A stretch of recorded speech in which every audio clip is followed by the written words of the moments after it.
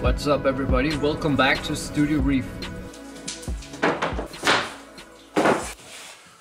Now, this week I want to talk about a special coral of mine. I think it's my most favorite coral of them all, actually.